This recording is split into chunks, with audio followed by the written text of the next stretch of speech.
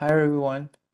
I'm excited to be here and glad to join you all at JCConf 2023. I'm delighted to be here to talk about Jakarta E and MicroProfile, open cloud native Java APIs for everyone with you all. To begin with, let me do a quick, brief self-introduction. I'm YK Chang. Nice to meet you all. Again, nice to be here at JCConf. I work for IBM and I am a software architect and developer advocate at IBM. I work on the Open Liberty project. You can find out more information about Open Liberty at openliberty.io. And Open Liberty is a lightweight open source Java runtime for developers to build cloud native Java applications and microservices. So today, we'd like to talk to you all about Jakarta EE and MicroProfile. They are both efforts under the Eclipse Foundation, open and collaborative efforts under the Eclipse Foundation for innovating and providing cloud-native Java APIs for developers to use to build your applications. Now, MicroProfile focuses on optimizing enterprise Java for microservices in cloud environments like Kubernetes, while Jakarta EE looks at enabling developers to build modern portable enterprise Java applications. And it's an evolution of Java EE. First, let's take a look at Jakarta EE. Jakarta EE is really about innovating and evolving enterprise Java technologies in an open, collaborative, and vendor-neutral process, right? It's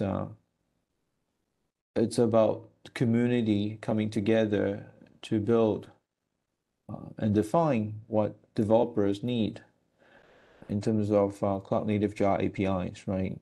So not only it provides the APIs that developers may use to build their applications, also under Jakarta EE, you have the TCKs and implementations that are certified to be compatible with Jakarta EE. Now, it all started back in September 2017 when Java EE was moved over to Eclipse Foundation. And it has been evolving under the Jakarta EE brand or umbrella since then. If we look at what makes Jakarta EE special or stand out compared to before, right? If you are familiar with how it was done for Java EE, it's really specification first. You have spec leads that would look after the different specifications or API work. Then the artifacts like the documents, the TCKs that are needed are closed source. There is a reference implementation, and the certification process is managed, right? Compared to Jakarta EE, things are really different, or it's on, and everything is really about being able to work together as a community, being collaborative, and being able to innovate fast, right? So Jakarta EE is about code first. It's collaborative in nature, right? And then the documents, TCKs are all open source, and it's not about one reference implementation, but one or more, essentially multiple compatible implementations where developers will have choices or freedom to choose which one to use. And and runtimes or frameworks themselves can self-certify to indicate requests for compatibility, right? So it's a huge step forward from a community standpoint, especially for Java. And then Jakarta is really by the community, for the community. right? So, and the community has been looking at providing better support for cloud native architectures, right? Innovating faster to keep pace with the latest innovation and provide the latest to developers to use, right? Looking at better and native integration with Kubernetes, as well as providing tools for developers to use to work with Jakarta EE. Now, since the move, right, back in 2017, the community has been busy, right?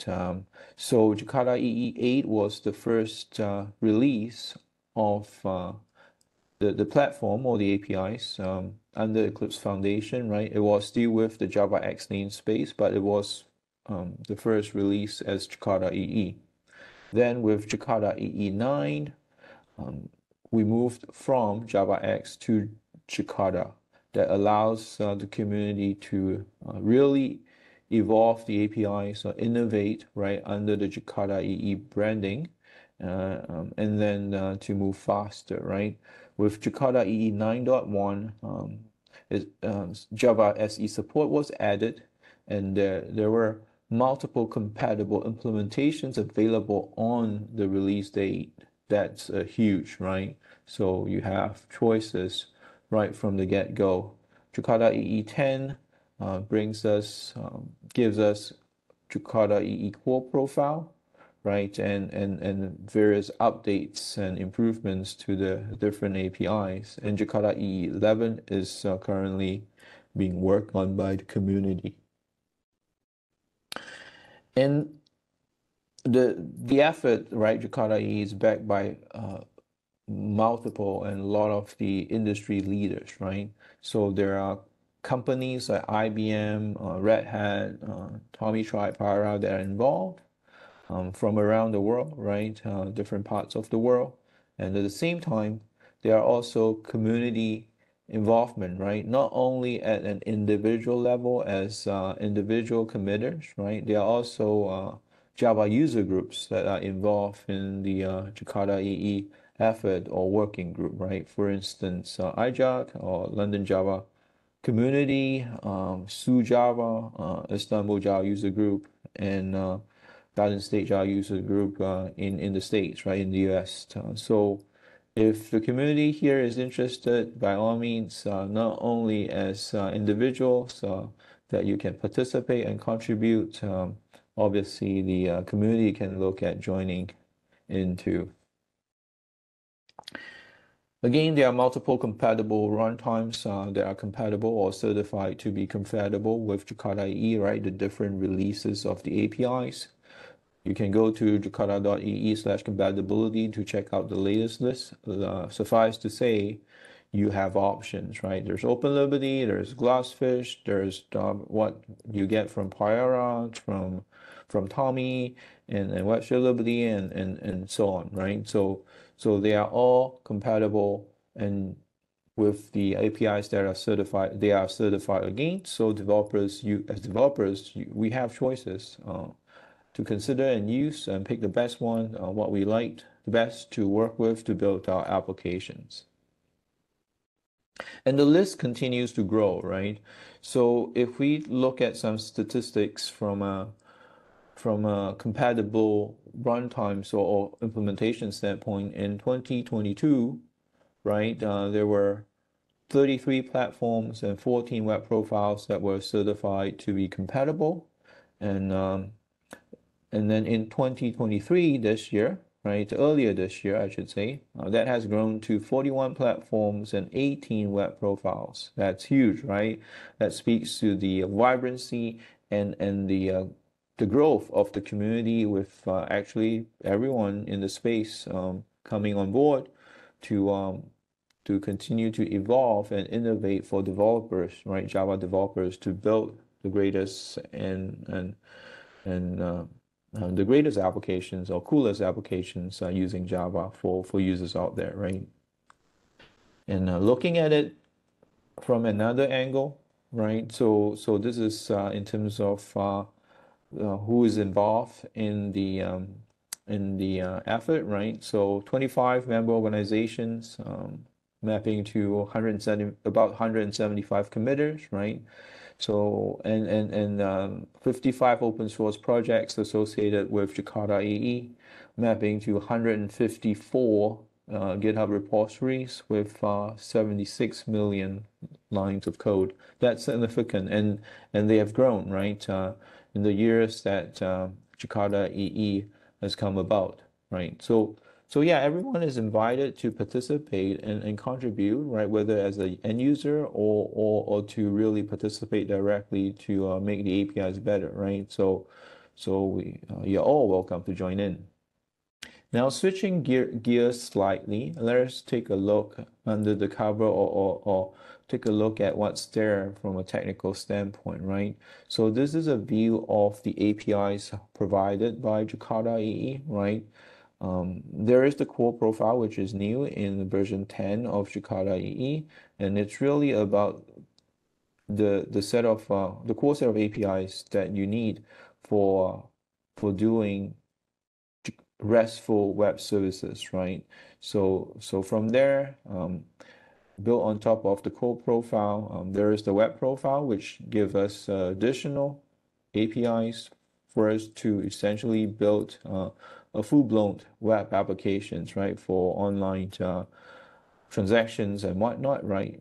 For instance, under web profile, besides what you need to do RESTful web services, there are APIs for us to work with for front end, right? Whether it's with faces and others. Also, if you will need to persist to a backend, to a database, there's the persistence API. And then from the web profile, you get the full platform, right, for Jakarta EE that gives us essentially the full set of APIs that a Java developer may need to build enterprise-grade Java applications for cloud deployments, right? So let's dive a bit deeper and look at a few examples of the APIs or how they look like today, right? If you want to work with Jakarta EE. So let's take a look at just a simple example of a RESTful web service, right? So with Jakarta RESTful web service API, it's pretty straightforward to get things going, right? Creating your, say, your first RESTful web services, and you all may be familiar with it already. It's annotation based, right? You have your POJOs, your Java objects, then you just annotate things with what is available through the APIs, right? And then defining, for instance, in this case here, the application path for your web service, and then also the resources that you intend to provide through that endpoint, right? So in this case here, we have a properties resource, and then with annotations, you would annotate which method will provide, say, your get operations and so on, right? It's pretty straightforward, and you can get going quickly and pretty easily. Now then, if you want to hook up to a backend, then there's the Jakarta persistence API, right? So you have, say you have your data model as objects, right? Your POJOs that map to the data that you need to work with, right? So then you would annotate those objects as your entities, right? With the annotations as your data entities, and then you would define a bit of a configuration for your persistence context in terms of the data source that you will need to work with. Then and then from there on, right, you can inject an entity manager, right, mapping to the persistence context that you have defined, and then there you go. You could define the kinds of data operations that you will need to do for the data that you have, right? So yeah, and that's really straightforward to get going here, I would say. And if you need to dive into things further, right? For example, in this for Jakarta persistence here, OpenLiberty.io has a set of guides around it. You can take a look at that. Okay, so I talk about Jakarta EE. Let's take a look at MicroProfile now. Right, again, it's another effort under the Eclipse Foundation. There's the MicroProfile working group there.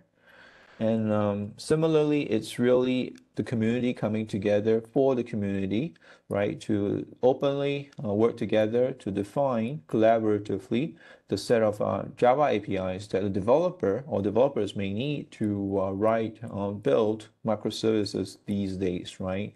So it's a community of individuals, developers coming together with organizations and vendors collaborating openly, right, to innovate upon the APIs that developers may need to build microservices today. There is many corporate members involved in the working group, right? Again, from the different Java user groups around the world. There's the Atlanta Java user group, there's IJOC, and then there is, again, the Garden State Java user group in New Jersey, US, right? Similarly, there are different companies involved in MicroProfile too, like IBM, Red Hat, Microsoft, and others, right? And it's also about MicroProfile is also about not just single reference implementation, but multiple compatible implementations. So different frameworks or runtimes have certified to be compatible for the different releases of MicroProfile, which we'll take a look at in a bit. OpenLiberty is a compatible implementation. Kumalux is another example of that, right? So developers have choices. If you like to work with Tommy, you can. Otherwise, you can take a look at Pyra. If not, OpenLiberty, right? So, so freedom of choices here. And the community has been busy, right? In fact, if you look at the timeline, MicroProfile predates or came before Jakarta EE. For what it's worth, MicroProfile actually is what ushered in the move of Java EE over to Eclipse Foundation as Jakarta EE, right? So the community came about the time of say 2016 or so, right? To look at how we can bring even greater innovation to Java developers, right? So MicroProfile was born of that, right? Back in 2016, the first release was made available, and then the community has been really busy. From this slide alone, you can see since then, right? There has been a major release every year, pretty much, and multiple updates in between, right? So we are up to MicroProfile 6 now, right?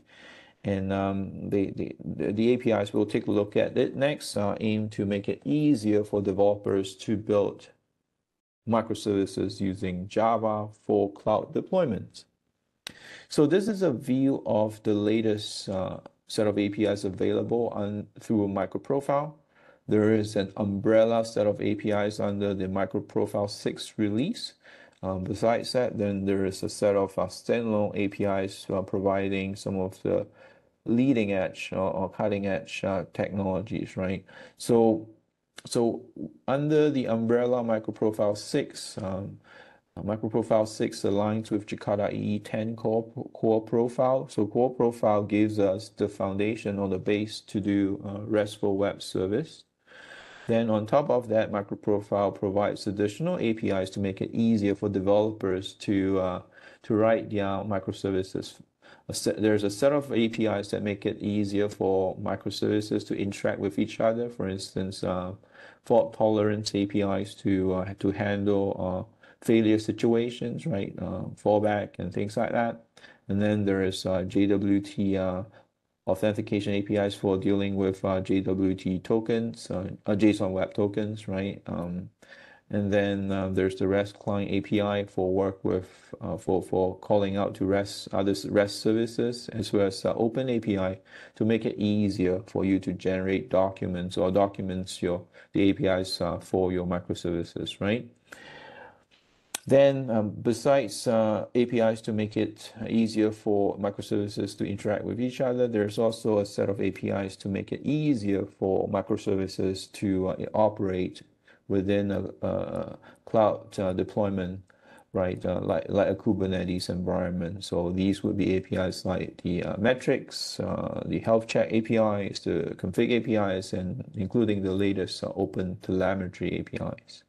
the standalone APIs from MicroProfile, right? They would they are not part of the umbrella. They are updated um, continuously too, right? So for instance, there are APIs for reactive applications, right? Reactive messaging applications. There are APIs for doing GraphQL and also long-running action APIs for dealing with distributed transactions. So let's dive a bit deeper and look at how some of the APIs work or what's available for some of the APIs, right? This is an example of MicroProfile configuration. MicroProfile config aims to will help us to externalize configuration so that we don't need to, and we won't hard code in our code, right? So again, there you'll see annotations and injection as a common practice, right? So you would have you will be able to inject a configuration property into your code, right, and then work with, say, the host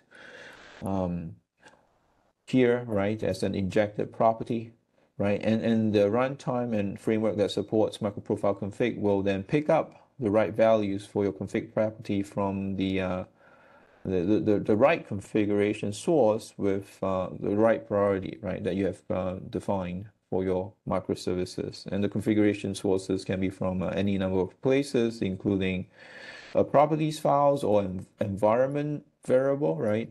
So it makes it easier for you to work with objects in your code as configuration properties, right? And then you don't have to change your code as you move your microservices around, right, in different environments.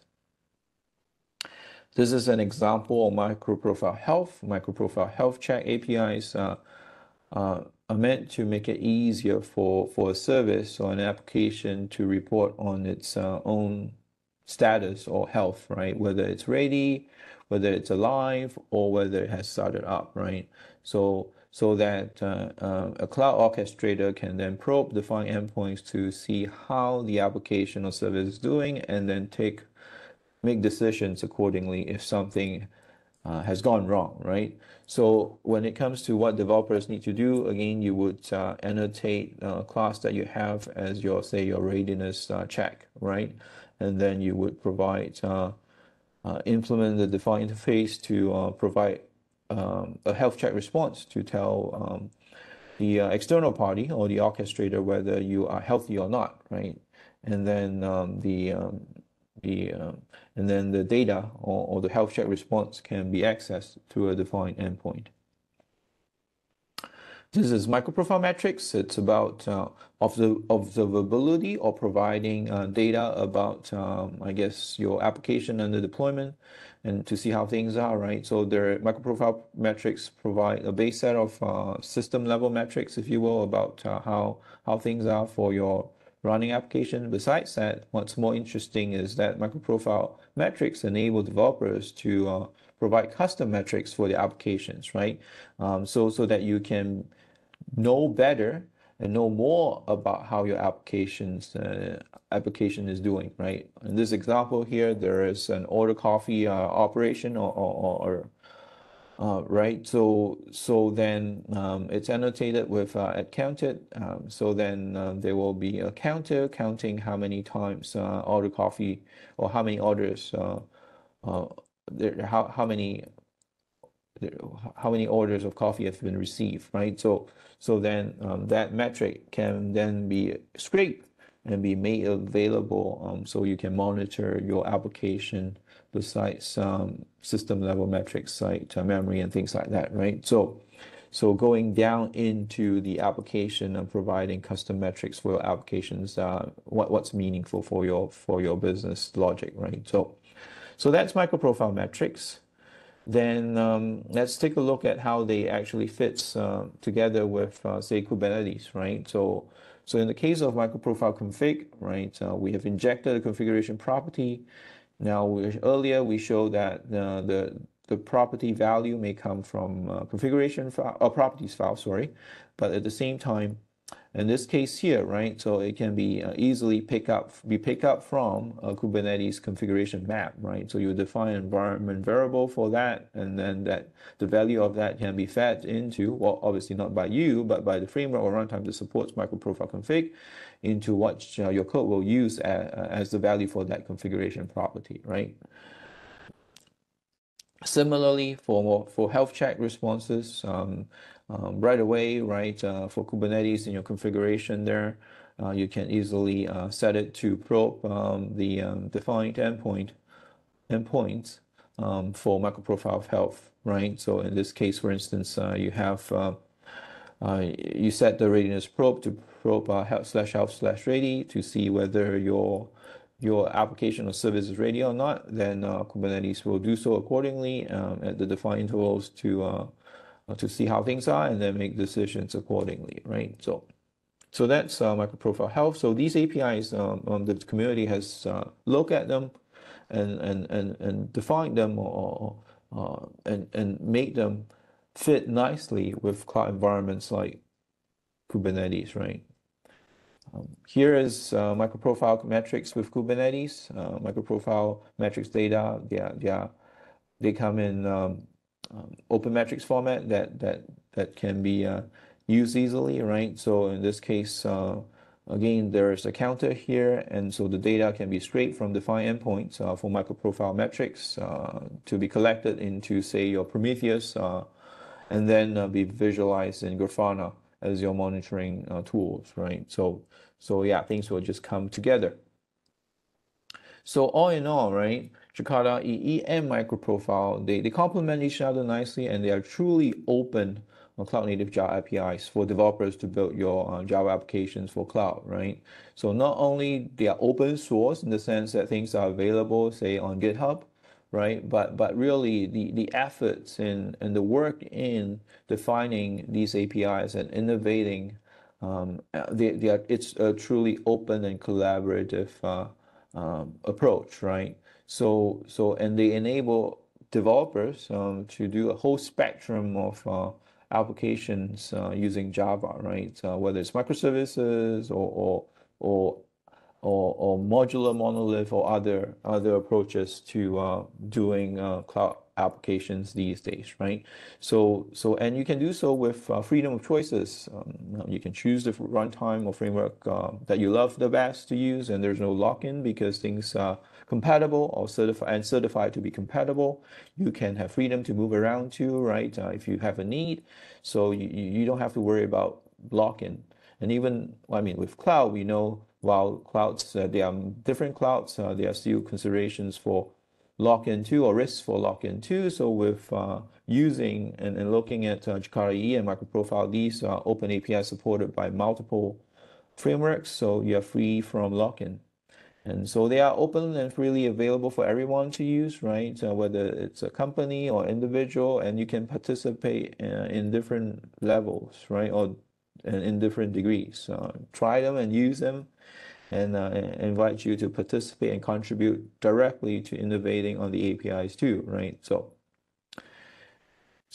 now let me share some resources with you all, and then so you can take a look at what's available to help you get going.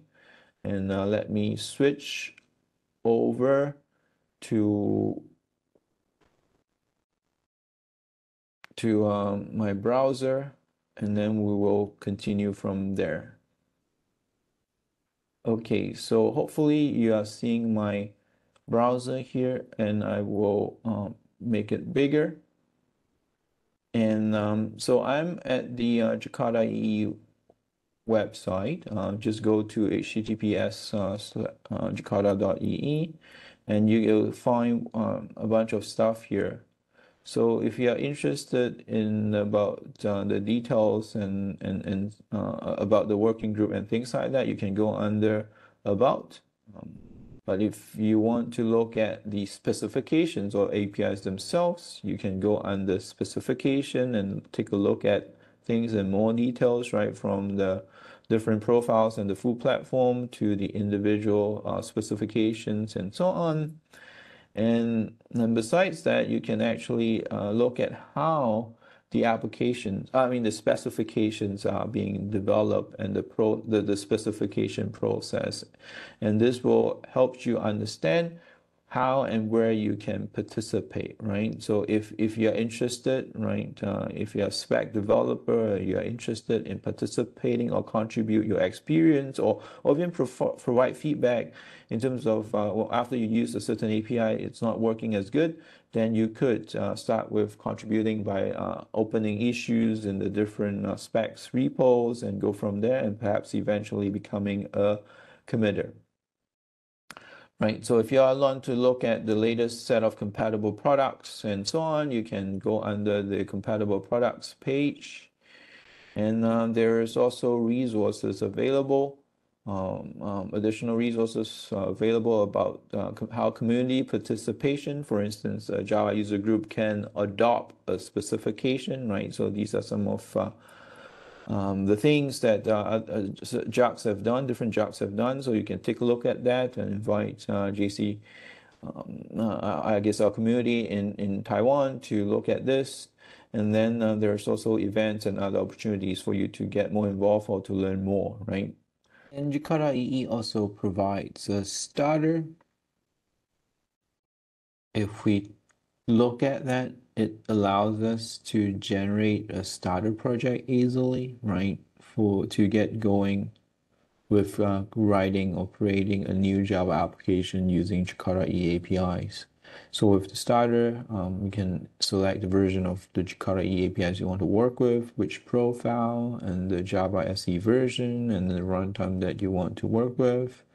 And then click generate. It will give you a zip file that you can then unzip and pull into your IDE to work with to build your Jakarta EE application, right? So that's a starter, and this is what is available through jakarta.ee. Now let's take a look at MicroProfile. Similarly, we can go to microprofile.io, and then we'll get to this page. Again, various resources and information are available here, right? From say the different projects associated with MicroProfile, right? And going to their respective GitHub repos to take a look at what's there, and including the specifications themselves, right? And from there we can open issues, provide feedback and things like that, and try to participate, right? And then if you want to join the working group, right, and participate further, there's information here, including certainly the latest list of compatible implementations and how a runtime or framework can be certified to be compatible, right? So if we look at MicroProfile 6, we go in, then it will show us which implementations are compatible with the latest release of MicroProfile 6. Again, there are resources available for the communities to participate, right, and contribute different things, different assets. And there's also a MicroProfile starter, right?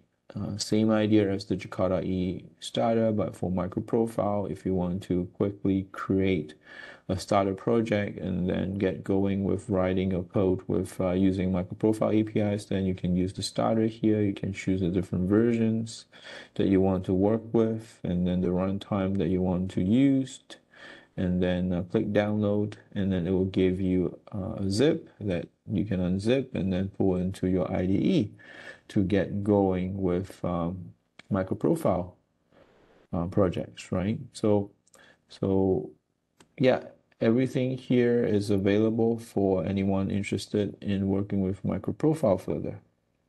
Right, now the last resource that I want to show is actually available through OpenLiberty. So if you get to openliberty.io, right, then if you want to learn more about Jakarta EE or MicroProfile or both, right, OpenLiberty offers a set of guides that are in my humble opinion, good learning resources that anyone that can take a look at and use, right? They are hands-on exercises for you to learn about the technologies, and in this case, the different APIs under MicroProfile or Jakarta E or both in 20 minutes or so, right? So, for instance, if you want to learn how to create a simple a RESTful web service, you can choose to work with this guide here. Or if you want to use MicroProfile Open API to document your RESTful APIs, then you can work with this guide here. Or if you want to look at other aspects of the APIs like metrics or health checks, you can look at these guides. And so these guides are available and they're good learning resources for developers to take a look at. What do they do? Let's click on this one, right, for documenting RESTful APIs. It's actually a hands-on tutorial, right? So to take you through how you would work with the MicroProfile Open API here, MicroProfile Open APIs here to document your RESTful APIs, right? And the different, it will take you through in a hands-on manner and explain to you what you need to work out and pay attention to. And everything here is open source, including the guides themselves, so you can look at the code and figure out what you need. Now, one way to work with it is to work locally, right? Assuming you have a Git, you have Maven as the build tool and a Java install locally with an IDE or whatnot, then you can clone from the provided repos and get going locally. Or if you don't have a local environment handy, or if you don't want to, quote, contaminate your local machine or your personal machine or laptop, then you can use a cloud hosted option, right? So you click on Run in Cloud, and then you'll be directed to a place where you can access the same guide, but using a cloud hosted environment where you will be provided with a cloud hosted IDE and so on to use, where you can do the same exercise or the same guide or tutorial using a fully cloud hosted environment without any local setup. So these are a good set of resources that OpenLiberty team provides. So you can take a look at them on, I guess, at openliberty.io/guides and learn more about Jakarta EE and MicroProfile. So you can even filter by text to get to the guides that map to these APIs too. All right. So then the other thing is similarly, OpenLiberty has a starter too. In this case, the starter here supports allow you to have both Jakarta EE and MicroProfile specify if they are APIs that you want to work with in the same application and use in the same application, right? So again, you fill in the blanks, pick what you want, and generate a project. You get a starter project that you can easily unzip and then bring into your IDE to work with. To use it as I guess to build your application. So yeah, so that's what I want to share with you all quickly in terms of resources available. And now let me switch back to the presentation and let's wrap up.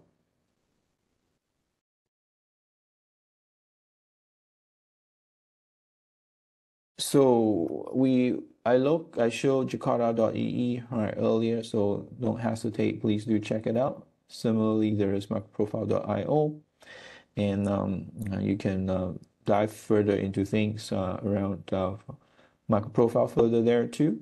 And there's openliberty.io, especially the guides available for developers for us all to learn more about microprofile and Jakarta EE APIs. Right. So I invite everyone to get involved, right, with Jakarta EE. If your organization is interested, you can become a member of the working group, right, or even join Eclipse Foundation as a member, right. At an individual level, we can always participate as a contributor. We can join the mailing list, the different groups available. Open up issues to provide our feedback and perhaps eventually become an individual committee member too, right, to the specification process and so on. Similarly, for MicroProfile, everyone is invited to participate. There are different discussions that you can join. The meetings are available and for the community to join in. The code is open source out there. And also, and there are different activities beyond just technical ones. For instance, if you're interested in helping to share the words about spread the news, the good words, or share about more about MicroProfile and Jakarta EE, you can do so too, right? So it's really a very friendly and open and collaborative community, right? So I invite and encourage everyone to check it out, check them out, and participate, contribute. Thank you all for your time. That's all I want to share with you all today, and hope you have found this session useful. If you have any questions or feedback, don't hesitate to reach out and let me know. So you can connect with me through LinkedIn or Twitter/X, or just email me directly. Thank you all for having me at JCConf, and hope we get to meet again. Thank you, everyone.